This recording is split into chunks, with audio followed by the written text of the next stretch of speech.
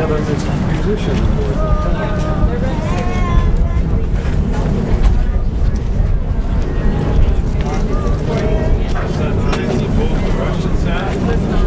Out by the Russians.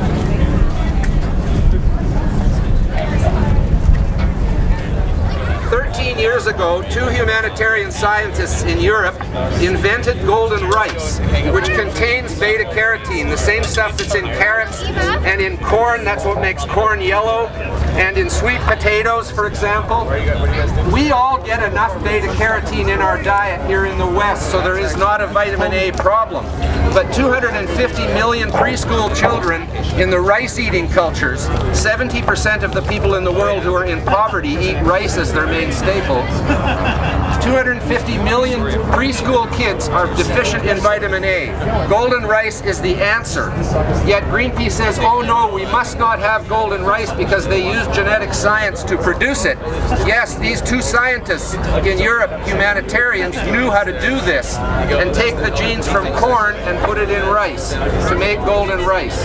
Greenpeace says these people shouldn't eat golden rice, that they should get more balanced diets and that they should take vitamin pills. These people don't have the money for that. If they had other ways to get the vitamin A, they would do it. And this is the answer, yet Greenpeace opposes it. Since Greenpeace started their campaign against golden rice, 8 million children have died unnecessarily because golden rice will cure vitamin A deficiency. It's been proven in peer-reviewed journals. What does Greenpeace do? They trash the scientists. It's been proven in field trials. What does Greenpeace do? They go in and destroy the rice plants that the scientists are growing in the field trials and then complain there hasn't been enough testing. As soon as someone does some testing, then they destroy it or trash the people who are doing it. So please help us in allowing golden rice now. When you finish your tour, if you want to come back and get a brochure and go to our website, which is very well documented, then please do that because we need your support. Thank you very much. Greenpeace, think twice. Allow golden rice. Charlie. Currently available genetically modified crops have been judged to be safe to eat. The American Medical Association, quote, bioengineered foods have been consumed for close to 20 years, and during that time, no consequences on human health have been reported. No GMO. Pardon me? You're being a zero-tolerance fanatic if you say that. I am being Surely there could be a person who believes in not opening the door to... And look at me. Opening the door to what? Not opening the door to science run amok. Allergic to we are actually all genetically modified. Every one of us is a random mixture of our mothers and fathers' genes. That's why we look different than they are, because we're modified genetically. And they've turned this term genetically modified into a propaganda word when it's just simply a fact that all life is being genetically modified all the time through breeding. And conventional breeding in agriculture also modifies the genetics of the plants. When corn was first wild, it was a little thing about an inch long. And since then they have modified it through breeding to make it into the corn we eat today. So using genetically modified as a negative word because they say Frankenstein food and killer tomato and Terminator seed, and they say it's toxic, when in fact the only health effect of golden rice will be to improve the health of 250 million children who are deficient in vitamin A because they're in poverty in rice-eating cultures. It's just a fact of life today in this world. We don't know about it because we live here in this privileged part of the world where we don't use rice as our main staple, and we don't have millions of people in poverty like they do in Asia and Africa in urban slums. In the last year I've been to both Mumbai and Delhi, and believe me, if you go to Mumbai you will think you're on a different planet where people didn't get quite such a good break as they did in this side of the world. There's millions of people living in abject poverty and millions of people dying from various diseases and nutrient deficiencies.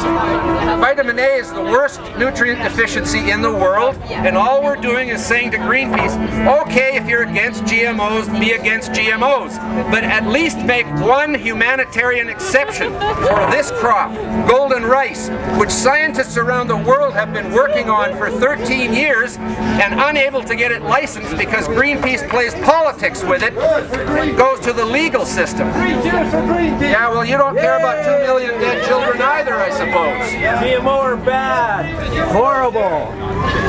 Bad and horrible, is that a scientific argument? You know what, the rice that has taken over already, the rice that these people are eating, is probably already genetically modified. That's why there's no nutrition in it. There is no genetically modified rice except in China, where they have approved it for insect-resistant rice because they don't want all their rice to be eaten by bugs. That's and why how they much approved profit it. did they make out of that one? It's the Chinese system. Billions of dollars. Good job. No, there is no genetically modified rice except for in China, where they have approved it at the government level because it's better than the conventional rice at resisting insect pests. And that way they don't have to spray as much pesticide on the rice plants because the rice itself is resistant to the insect. But that's a different issue. We're talking about golden rice, which is a health issue. Greenpeace says there could be health issues with golden rice. Yeah, a lot of more healthy children will be what happens if they're allowed to have golden rice. There's nothing different about it except the beta-carotene it contains, which we make into vitamin A in our bodies. It is an essential nutrient, and these people are dying by the millions because they don't have this essential nutrient in their diet. Thank you. So I'm Yossi Kadan, and I'm the campaigns director of Greenpeace Canada. Now, I was here a couple of days ago, and a chap named Pat Moore, who's a past president of Greenpeace, was basically stating that you have become an organization that's committing crimes against humanity by not backing the sale of golden rice. Can you tell us why he's saying that and what your position is on it? Yeah, I mean, like, you know, crime against humanity, I'm not sure where he's taking that from. But we are opposing the introduction of golden rice or commercializing golden rice for many reasons. I mean, like, first you have to understand the people who are proponent of golden rice propose that as a solution to solve the vitamin A deficiencies in poor countries and in poor nations that they it is an acute problem. The one thing that the golden rices fail to understand, or the proponent of the golden rice fail to understand, that the source of the problem of the vitamin A deficiency and other nutrition deficiencies are not, cannot be resolved in some sort of technological magic like golden rice. It's a political problem. It's a political problem that caused by poverty mainly. The same people that have vitamin A deficiency have many other deficiencies because they have not enough nutrition. They don't have enough food to feed themselves. So, trying to resolve a political problem with a technological sort of magic, it's not going to work, and we do have to address the issue of malnutrition in that part of the world. And to resolve that, you can't really focus on just one staple and say that will solve the issue. I mean, like, you have to look at the various aspects of how you actually feed these people and what type of program you create for these people that they will be able to have the nutritions that they need from various foods. And there are other projects and other solutions like that were introduced in other parts of the world, like Bangladesh 20 years ago, which a lot of money was spent in a program that called home gardening, which is basically, encourage people and teach the people out there how to grow their own sort of vegetables and food, and part of their food in their backyard, and at the same time supply them with vitamin A pills in order to address some of the acute issues of vitamin A deficiency. In about 20 years from the establishment of this program, things have changed dramatically, and the problem that was there in this region does not exist anymore. So again, I mean, like, as I said, I mean, like, the issue is not about introducing one staple which will be magical, will solve everything, because that's not That's not how it works. It's by introducing long-term sustainable programs and tackle the issue of poverty in this part of the world that will resolve this issue and many other issues of nutrition. Okay, now what about just in case it works now, why not doing it? And then also, isn't the GMO a bigger issue than just golden rice? For sure. So with the GMO, I mean, like I talk about the problem itself, but let's just talk about GMO, and let's talk about GMO in particular also in golden rice. GMO there is no research in the world up until now that actually check whether GMOs, different type of GMOs, but let's speak about golden rice, that it's safe to people to consume. The scientists will say that there was no research that proved that if you consume it, you will be a sort of damage or it will cause some impact.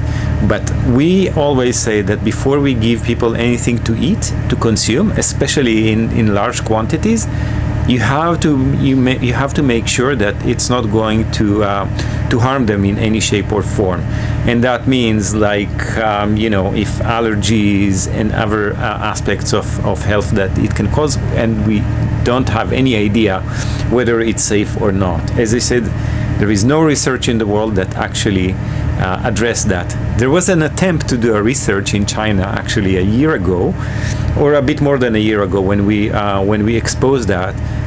When the University of Tufts, in combination, a U.S. university and Chinese university, tried to feed 25 children with golden rice. Apparently, they did that without consent and so the people that actually ate golden rice have no clue what they're eating, and the Chinese government put a stop to this research, and also U.S. institutions say that it was unethical research and it's not valid. So, as I said, there is no proof that it's safe for eating. At the same time, it will create huge amount of problem, because GMOs and GE rice, also golden rice, can crossbreed with other species of rice. And we have that in corn in many places. So you can have a situation, although in rice cross-pollination is not so common, but seeds can mix, and there are a few cases of also cross-pollination. So you actually risk the rice that you currently have, all the type of rice that you grow in other places of the world, they can be easily contaminated, and that's, I would say, that's ecological catastrophe basically to all the species of rice, or the rice that we currently eat, that may be contaminated and will become a GE rice. He had one last. I mean, like, we all are genes, and that's true. I mean, like, but we never manipulate. I mean, like, sort of in a laboratory, our genome to do this thing or another, or to be resistant to to this chemical or another chemical, which what people do today in laboratory and scientists do today. So the evolution of the genome was like that evolved, upon many years, and there was sort of there was a time for adaptation and time for change, which is not obviously is not happening with GE rice. So I mean, like, it's to say that we all genes it's sort of it takes the conversation to a place that it's not need to be. I mean, like, it's not sort of really an argument. It is a modification of GMO, and Greenpeace have a clear opinion about crossbreeding. So we support crossbreeding, not with genes, to take different species and to bring them together and to try to develop some type of a new or better fruit or vegetables and things like that have done in the world. By the way, actually also for beta carotene that basically turn into vitamin A in people's body after consumed. So again, we have no problem with traditional and crossbreeding with species, we have a problem when you go into the genes and actually modify them without having any idea how it will affect the people that eat it and the environment.